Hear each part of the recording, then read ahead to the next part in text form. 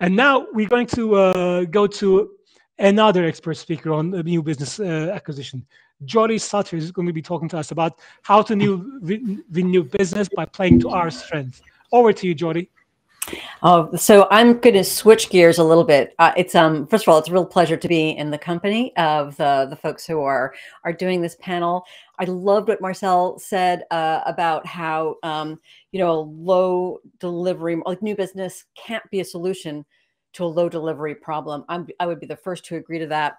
I think also that what Jason was focusing on is really the situation that almost every agency owner is going to be in, is that need to win over a client and handle those common objections. So like I said, I'm going to switch gears a little bit and talk to you about your strengths and sort of a more of it, maybe a sort of a softer approach to business development, or some of the softer skills, more of a psychological approach, but just as important, I think, as some of the other harder sell tactics. Okay, so just again, quickly about me. I work with the owners of small marketing agencies on mindset tools and routines necessary to sustainably to grow a sustainable new business operation. I am a career business development professional. It's what I know. It's what I love. And one of my approaches also is to not only offer my clients the best advice that I can based on my experience and my know-how, but to really dig deep and try to understand some of the reasons why why agency owners tend to do or not do the stuff that's going to win them business. So one of the things that you can think about as I go through my quick 15 minutes, maybe I'm down to about 13 now. I'm curious about knowing whether you're finished your plan for new business growth in 2023. I wonder maybe if you've even started it. Hopefully you have. Hopefully most of you have finished it. But what I find is that this time of year, we're creating big plans, and we spend a lot of time on it. We might go in and do a lot of analysis on the numbers. Someone like Marcel would help us do that.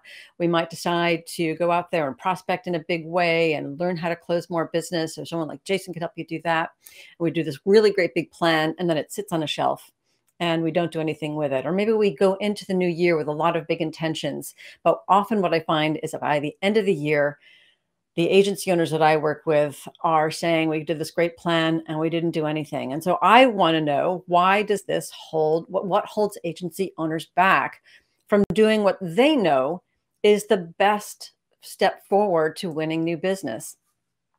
And I think it actually has less to do with some of the more common reasons, like I don't have time, or the economic forces worked against us, or we just got so busy with client work. I think that there's some real psychological reasons. And here's what they are. Number one, rejection sucks. When I work with my clients, I want to make sure that we are minimizing the amount of time that they are going out into the world to prospect and win over, so that and we want to maximize the amount of pre-qualified prospects are coming their way, so the close time is short. But new business, ultimately, I haven't figured out how not to make it a numbers game. So you're going to be rejected more than you are accepted. People are going to say no more than going to say yes. And that's not always pleasant. I also find that agency owners have a big question. Where do I start? There's a lot I could be doing to promote my agency. There's a lot I could be doing to get out and market myself and pitch myself to prospects we want to work with. Where do I start? And then not only that, going back to that plan that's sitting on the shelf, how do I keep going? How do I know that 3 months in, I am going to have the momentum I need to continue to execute this plan? And what's really going to pay off? I talked to a lot of agency owners who said, yeah, you know, we tried content marketing, or we tried third-party lead generation. It just didn't work. We invested a lot of money and a lot of time. So we are hesitant to do the same thing again if we don't know if it's going to pay off. And finally, I just can't relate it to my own talents. That's the words coming from the mouth of an agency owner. I know this is the right thing to do, and yet it feels so foreign. It feels uncomfortable to get out there and sell, and so I will avoid it. The thing is that we only see results through our actions. And so when I work with agency owners, one of my big roles is to help them take action. And one of the ways I think we can do that is by knowing our strengths and then playing to our strengths. I also want to invite you, if you are curious, I do have a quiz online that will help you understand which of one of 4 new business strengths personalities you might be as an agency owner or an agency employee. But we're going to go through, I'm going to introduce you to those 4 profiles right now. And you can probably figure out also, but I would love for you to take the quiz if you're curious about where you lie on in this matrix. All right. The first new business personality, they're the hunters. And as you might guess, the hunters tend to be the people who are naturally good at selling. They seem to have an instinct for selling. They are energized by connecting with others. They're the type of person who can walk into a networking room, walk into a cocktail party filled with prospects or business associates, and not feel uncomfortable walking up to a total stranger and having a conversation. Or I also talk about this person as being the type of person who walks on a plane, walks into business class in JFK and walks off that plane 6 hours later in LA, not only with a business card, but a business opportunity from the random person they just happened to be sitting next with. That's, to be honest, I'm a career business development professional. I am not necessarily a hunter. I'm really good at finding and winning new business, not a hunter. So not all of you are like this. They also tend to be in each one of these profiles, by the way, they also have some drawbacks too. So if you're an agency owner saying, oh, I wish I felt more comfortable, I wish I felt like a hunter and found it easy to go out and talk to people and develop prospects. Hunters also have some drawbacks. And one of them is that they can overcompensate as fanatics for customer satisfaction. And that often drives their team nuts because they will spend sometimes a disproportionate amount of time on a prospect when probably they should just let it go and move on to the next one. Okay, so those are the hunters. The next ones are the promoters, and it's the only one where I have had an actual real person as my avatar, and that's Gary Vaynerchuk. I'm going to assume that everyone knows who that is. So promoters are big personalities. They got big personal brands. They enjoy being the center of attention.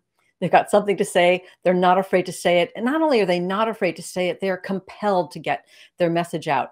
But interestingly enough, they're not always that eloquent. I don't know if any of you have sat through a Gary Vaynerchuk keynote, but gosh, he's enthusiastic and energetic and generous with his information and knowledgeable. But he's not necessarily eloquent. And I bet if he's sitting next to me, he might actually be the first one to agree with that.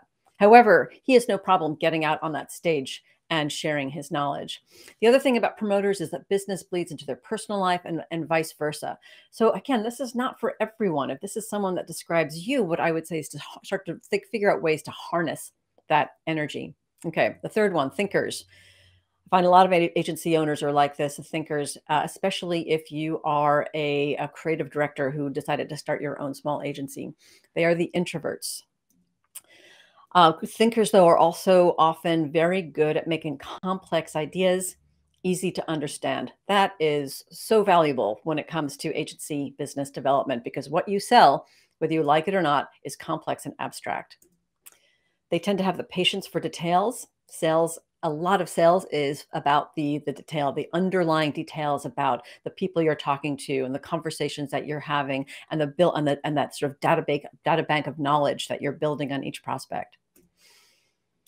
Thinkers also, while they may be a little quieter and while they may not be great walking into that big room filled with people, drinking cocktails, they also tend to be strong interpersonal.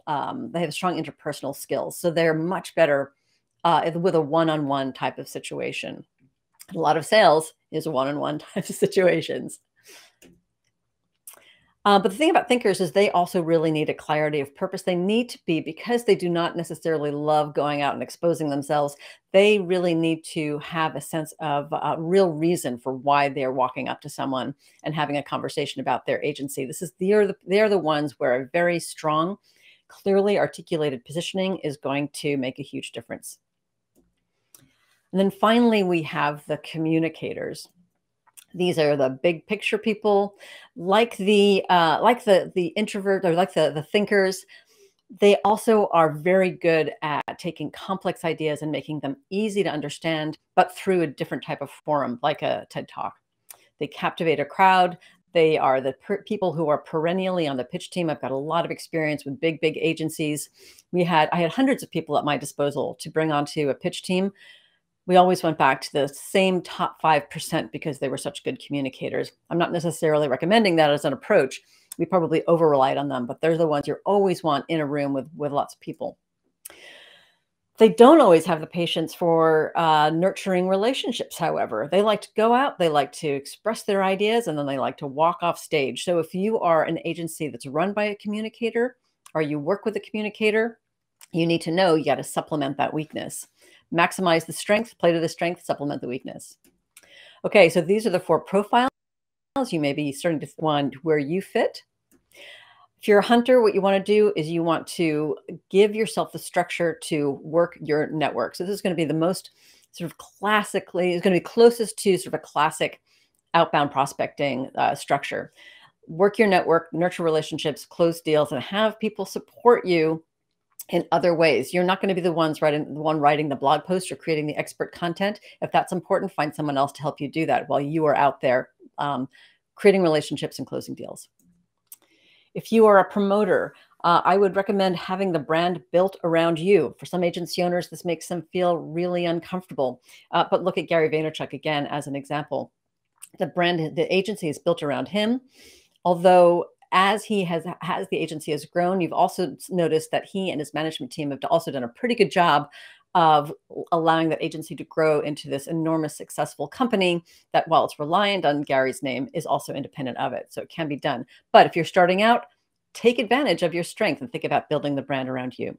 Get yourself outlets to express yourself, and then get the support you need to field and follow through on the leads that are going to come your way because of your activity out in the marketplace. If you're a thinker, you're probably going to be better with expert content, and that expert content might be things like books or white papers or other forms of creative expression. And you might be saying, well, it takes a really long time to see results from a book. A book takes months to write, then I got to distribute it and promote it. It absolutely does. But if what you're doing now is not working, ask yourself, is it going to be working 9 months from now? Or does it make more sense to invest some time in writing that piece of expert content so that you can get it out in the world and start to attract your ideal client? Again, like I said, thinkers are also the ones who are going to be having a really strong positioning statement is really going to help. They're going to feel much more confident and secure in those situations when they're given purpose. And finally, the communicators. These you want to get them out there on the speaking circuit. You want to get them out there as thought leaders, and you want to think about potentially backing them up with publicity and PR. So those are the four profiles and some really top line strategies on how to make the most of it. And of course, if you'd like to take the quiz, I look forward to seeing what your profiles are. The results will get back to me too.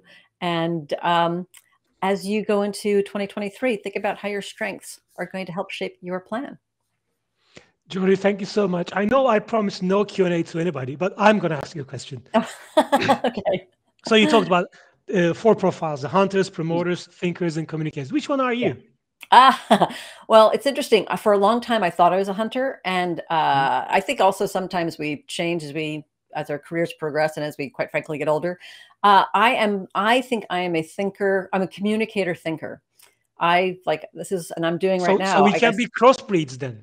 I think totally. Look, this is a very unscientific survey and unscientific process. But yeah, I think you can totally be a little bit of both. But, I'm here today because I know that I'm much better in this type of situation than if I were to sit down for an hour making calls to a list of prospects. So yeah, I try to live what I preach. Fantastic. Thank you so much for being with us. Thank you.